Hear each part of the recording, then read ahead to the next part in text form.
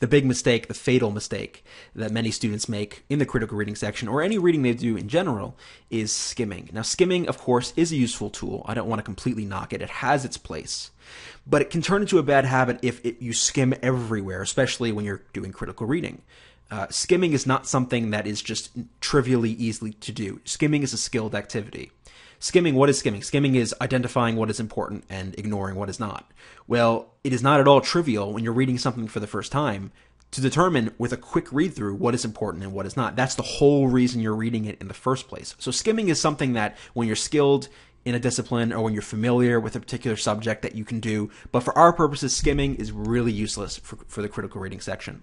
And why this is kind of an uphill battle is in the culture we live in, right? So the internet with blogs and Facebook and Twitter, it's a skimming culture. We're just drowning in materials or drowning in stuff that we have to do skimming. And skimming is necessary, but if we apply that to the critical reading section, we're going to get our butts kicked. And a good book that explains this is, I just wanted to put it here, is Nicholas Carr's The Shallows, pretty much talking about how the internet is affecting our brains in this way.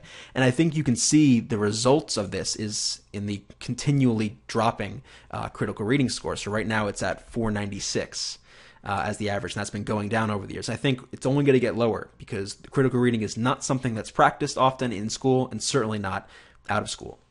So why does this matter? Why is skimming a problem? Well, I'm going to use skimming here, or the problem with skimming, to illustrate the issue in a math problem. Now, you might find it strange that I'm using math problem here, but I think it'll be clear why in a second. So let's read this question. A number is called even-odd if it is halfway between an even integer and an odd integer. If x is an even-odd number, which of the following must be true? Okay, so we're not going to actually go through the question.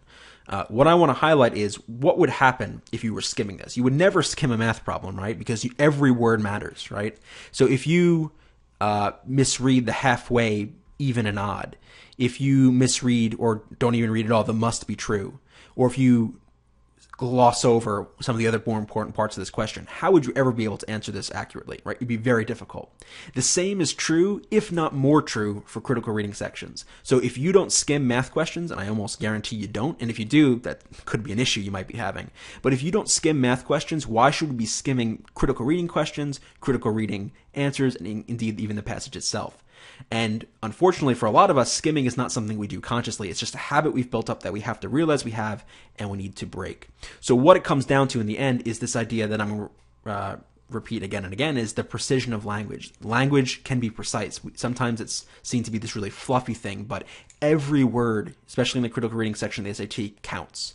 And sometimes a single word can make all the difference between getting the answer right and getting the answer wrong. So you really have to break open your typical habits with reading and get past the skimming, get past the superficial reading, and really buy into what I'm saying here about you have to get deep into the reading, deep into what the words are saying and the precision of language. And that's what's going to make you successful in this section.